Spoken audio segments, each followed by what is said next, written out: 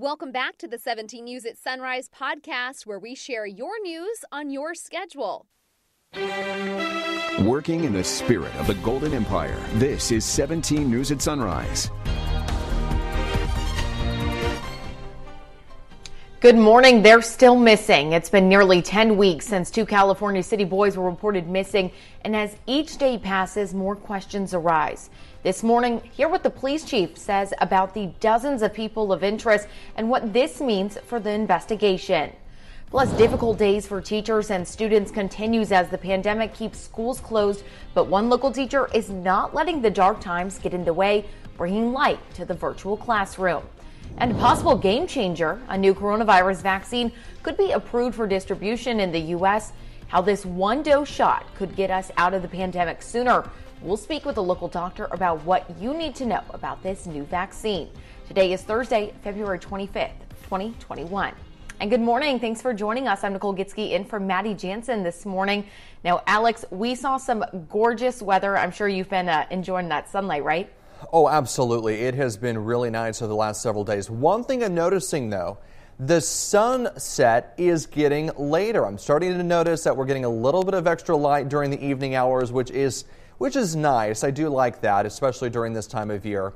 Let's turn things over to Kevin Charette, who has a look at our forecast. And Kev, we were talking about this yesterday. It's hard to believe, though, that we are, number one, almost done with February. We just have a couple days left of this month. But that means that we have daylight savings that's going to be coming to an end here pretty soon.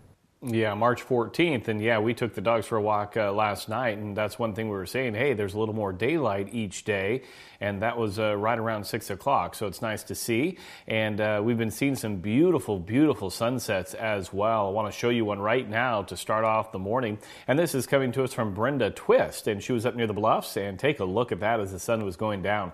Just a beautiful shot, so get out and enjoy it while we have it. As we take a look at the skies, you can see clear conditions right now, and that'll be the case again today, so I expect another beautiful sunrise and a beautiful sunset. Downtown Bakersfield right now sitting into the 40s, 45 degrees on the temperature, a south-southwest wind at 5 miles per hour. And as we take a look at the day and the temperatures, you can see we'll rise into the upper 60s again with just a light breeze here in the valley.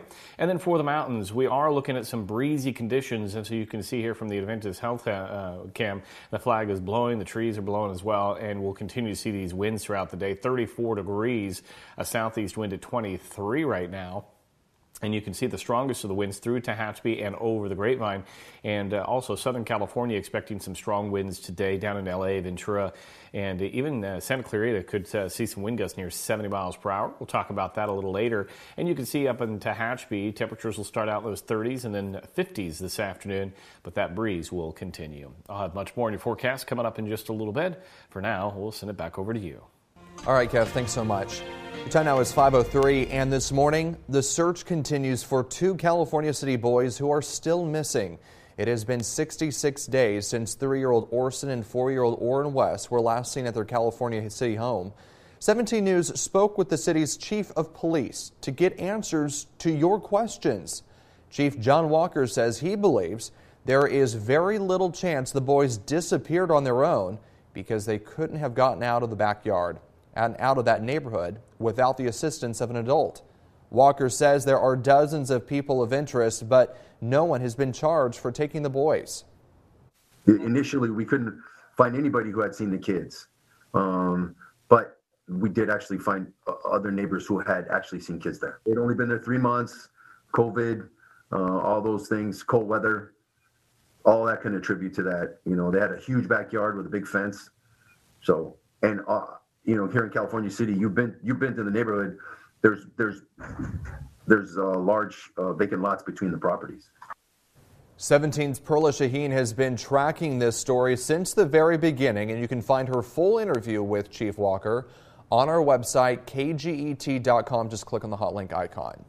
Police are asking for help finding a 16-year-old girl who has been missing since Monday. Braylon Thomas was last seen around noon on Merrilee Avenue.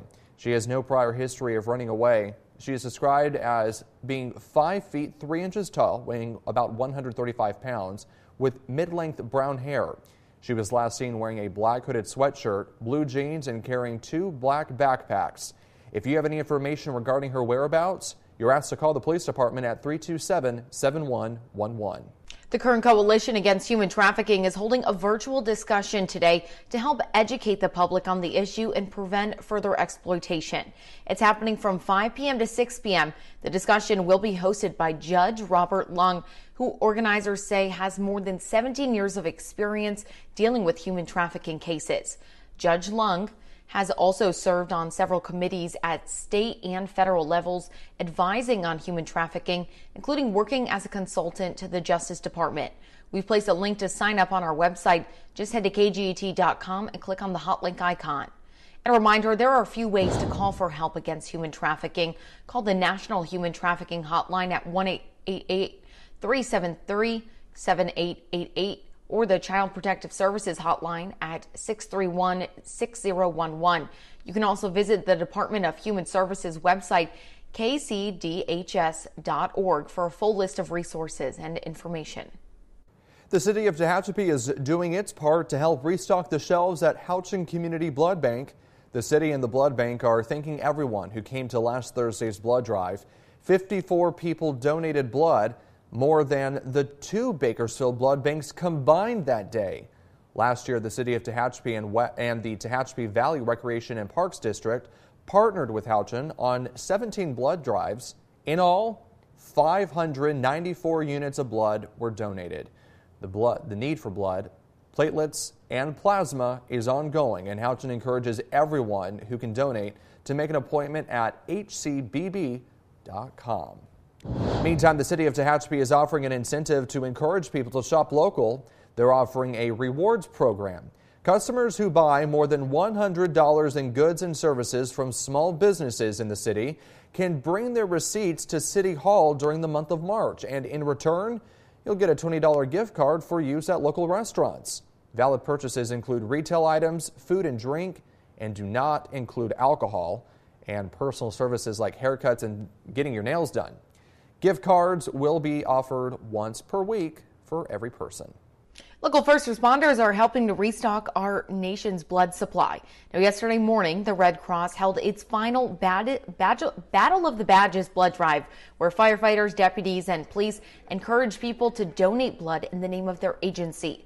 The Red Cross is urging more people to donate after winter storms across the country forced hundreds of blood drives to be canceled. My little story for my family, my wife is a stem cell recipient, and with that being said, she received a lot of platelets, blood over the last 2 or 3 years going through her treatment. So we know how important this is and how important it is for our community to show up and give back and to save a life. At last check, the Bakersfield Fire Department was in the lead. We're waiting to hear from the Red Cross who the final winner is. The novel COVID-19 pandemic has changed everything for the world of education. One Bakersfield high school teacher is using this pandemic as an opportunity to light up education. 17's Eliana Capian joins us now live in studio with more. Good morning, Eliana. Good morning, Alex. Tamara Clark and her husband, AJ Clark, have looked to the light for inspiration on this new teaching tool they call Light Up Education and Innovations. Now she's breaking the glass ceiling of COVID and using that glass as a board to teach and connect with her high school students virtually. That's the new class bell sound. And this is what a high school applied algebra class looks like during the COVID-19 pandemic. Well, in the crisis mode of education that we found ourselves in back in March of 2020, when the pandemic hit and really took hold here in Kern County, it became very clear to educators everywhere that we needed a way to connect with our kids over this new thing that we were doing called Zoom, Google Meets, Google Classroom, virtual learning, different learning management systems. Tamara and her husband, AJ Clark, are high school sweethearts. They met at Bakersfield High School, and now Tamara teaches there. When the pandemic hit, Tamara, like many educators, had to quickly pivot her teaching style. She saw a video of a teacher that had made a light board out of some plexiglass and some clamps. And so after seeing it, she asked if I could build her something like that. And so my mind started thinking, and in the fire service, we try to adapt, overcome, and improvise a lot. And so I took that mantra and took the idea she had and made the first light board. The first board AJ made was made out of plexiglass, but they found that scratched too easily, so he went back to the drawing board. Now, the newest design should be ready in a few days. They have a grant from State Farm to produce at least 12 more boards, which will be distributed to more educators. We are in process with the county and the city to acquire a business license so that we can get these light boards out to any educator that is wanting to light up their education and light up teaching. Tamara says after this year, she believes education is going to have a fundamental shift, and educators will focus on serving students across the learning spectrum. In my 18-year educational career, I have seen the students that I traditionally work with have a really hard time with traditional school. They don't want to get up early. They're teenagers. They automatically are creatures of the night. They learn on their own time when they can learn. And those kids were thriving. You can find more information about Light Up Education and Innovations on our website, kget.com. Oh, it's pretty neat to see. That's the one thing that has been great about this pandemic is so much more creativity has come out because a lot of people have had to adapt in different ways. That's just one example right there. Really neat to see. Making headlines around the nation this morning, the Texas state legislature will hold hearings on statewide blackouts and the response by industry suppliers and operators. Now, both the Texas Senate and House will hold hearings this morning to examine the system's preparedness for extreme weather and the circumstances that led to the power outages directed by the Electric Reliability Council of Texas. The Texas House of Representatives Committees on State Affairs and Emergency Resources will also hold a joint public hearing today on the statewide blackouts during the extreme winter weather. And the Conservative Political Action Conference, the largest gathering of GOP and conservative leaders, kicks off in Orlando, Florida today. The conference will include a keynote address from the former President Trump this weekend.